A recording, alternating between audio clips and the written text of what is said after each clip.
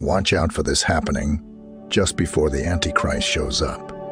Each of us, when we start our lives, gets the chance to make choices, and these choices have really big results that last forever. None of us will be gone in 100 years, 1,000 years, or even 1,000,000 years from now.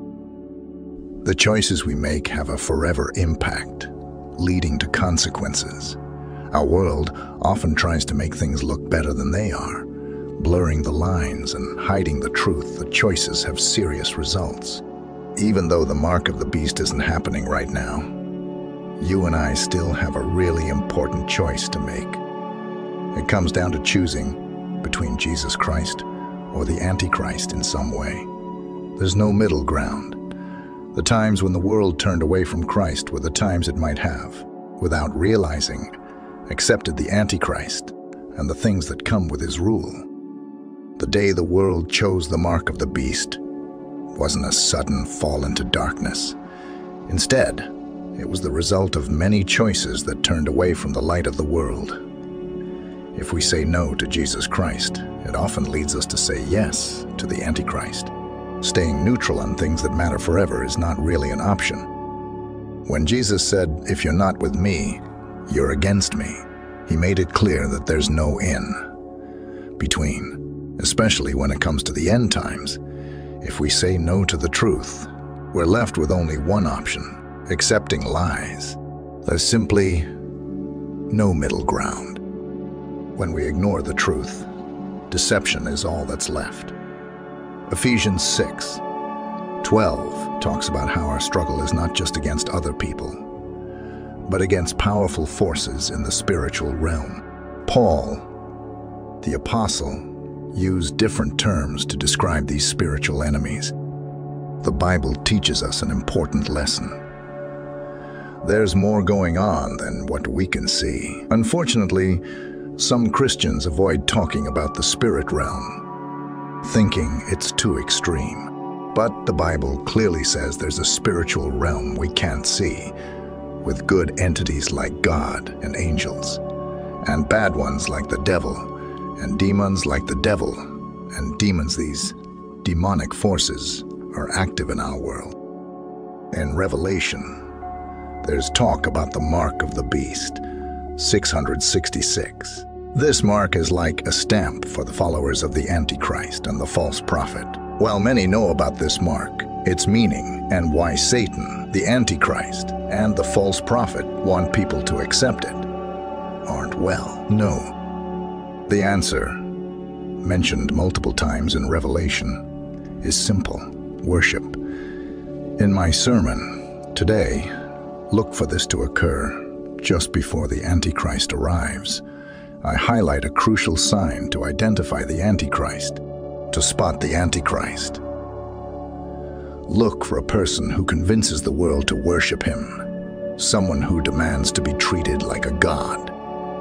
This call for global adoration and self-deification will be a key feature of the Antichrist's coming.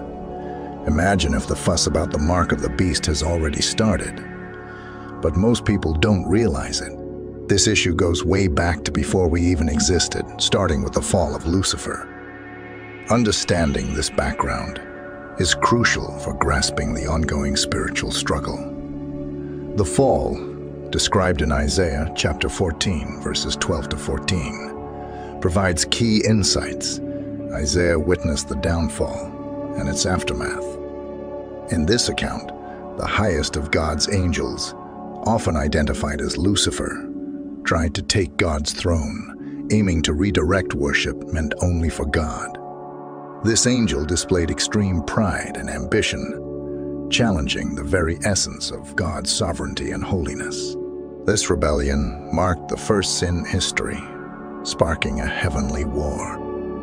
This sin caused Jesus Christ to witness Satan fall like lightning from heaven. It disrupted the perfect harmony of the celestial realm and introduced rebellion into a once flawless creation. This sin brought forth the concept of evil, previously unknown in God's perfect creation.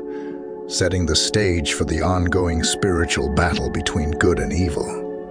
It serves as a cautionary example of the consequences of pride and rebellion against God. This particular sin, a wicked desire for worship, is what will one day lead the world to accept the mark of the beast. This episode is known as the 5 I Wills of Satan, revealing Satan's sinful disposition, including rebellion, disobedience, self-sufficiency, pride, self-exaltation, and most importantly, his intense desire for worship. Satan's statements not only involved rejecting God's rule, but also aiming to replace it with his own. His desire wasn't just for equality with God, but for superiority, representing the essence of sin. Satan wanted what wasn't rightfully his, and even now, he continues to crave what doesn't belong to him: worship. Let me share these 5 statements with you. I will ascend to heaven. I will exalt my throne above the stars of God. I will sit on the mount of the congregation in the sides of the north. I will ascend above the heights of the clouds. I will be like the Most High. These statements reveal the core of Lucifer's nature, emphasizing his fundamental desire for worship. In heaven, God Almighty is universally adored and worshipped. This adoration is fitting because worship rightly belongs only to Him. If we could catch even a glimpse of heaven, we would see countless angels stretching as far as the eye can see, all exalting and worshiping the Lord God Almighty. In heaven, every being worships God the Father, and the exclusive path to the Father. And the exclusive path to the Father is through Jesus. In heaven, the name of Jesus is lifted higher than any other name, surpassing kings, queens, emperors, and empresses. Every being in heaven worships him. Satan, on the other hand, desired something that didn't rightfully belong to him. Let me digress for a moment to talk about God, his character, and attributes. Have you ever noticed that the 5 I wills of Satan were not spoken aloud, but were the condition of his heart? While Lucifer might have continued with his duties, appearing to be a loyal servant, in his heart, he desired exaltation and worship. God knew the true condition of this seemingly perfect angel. As I share this sermon, it's essential to understand that God knows your heart. He's not interested in religious catchphrases or mumbo-jumbo. God cares about the sincerity of your heart. 1 Samuel 16 emphasizes this, stating, "For the Lord does not see as man sees. For man looks at the outward appearance, but the Lord looks at the heart." As I preach, there might be people feeling anger towards God due to events in your life. Even if you don't openly express it, that anger may be hidden deep within your heart. It's something you might not admit, but God knows. You might never express it openly, but this hidden anger towards God lingers silently in your heart and soul, quietly fueling your discontent. Despite still attending church and proclaiming Christ with your mouth, there's a hidden anger towards God deep within. However, it's crucial to remember that God is most interested in this inner world, the heart. As the scripture says, while man looks at the outward appearance, the Lord looks at the heart. Satan never spoke the 5 I wills aloud, but God saw them in his heart. You might deceive others, even your closest friends and family or your pastor, but you can't deceive God. He looks at the heart. He looks at the heart, and in Satan's heart, the desire was for worship and adoration. Shifting focus to the temptations, the devil presented Jesus with 3 distinct challenges. In the first one, He urged Jesus to turn stones into bread, saying, "If you are the Son of God, command these stones to become bread." Jesus responded, "Man shall not live by bread alone, but by every word that proceeds from the mouth of God."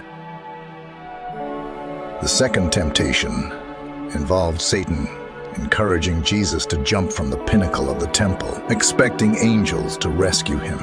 Satan quoted scripture, saying, "If you are the Son of God, throw yourself down, for it is written, He will command His angels concerning you, and on their hands they will bear you up, lest you strike your foot against a stone."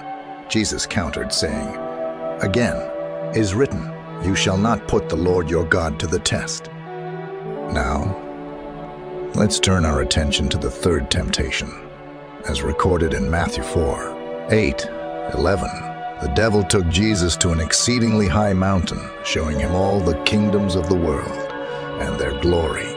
He said, "All these things I will give you if you will fall down and worship me." Jesus responded, "Get behind me, Satan, for it is written, you shall worship the Lord your God, and Him only shall you serve." In this third temptation, the devil's goal was to have Jesus kneel and worship him. Satan offered the kingdoms of the world, claiming the power to bestow them, which is why the Bible refers to him as the God of this world. However, something mattered to him even more than worldly dominions: worship. This insight into Satan's heart reveals that worship and recognition are more valuable to him than possessing earthly kingdoms and their splendor. In the coming times, one of Satan's persuasive tools will be the performance of deceptive miracles, all designed to secure the worship of people worldwide. Satan's long-standing desire for worship will, for a brief time, be realized. The central issue of the mark of the beast revolves around worship. Today, God calls for a commitment and a decision on whom to worship. He urges His people to stand firm, not compromising the Word of God, to pursue righteousness and holiness, and to reject all unrighteousness and iniquity. In the face of worldly challenges or persecution, victory is assured through Jesus Christ. God has elevated the name of Jesus Christ, and in Him we find no defeat but only victory. Therefore, as the end-time church, we must not waver in our faith. I implore the Church of Jesus Christ to take a stand, echoing Joshua's declaration, "As for me and my house, we will serve the Lord." We must commit to praising and worshiping the living God through Jesus Christ, the only pathway granted to us.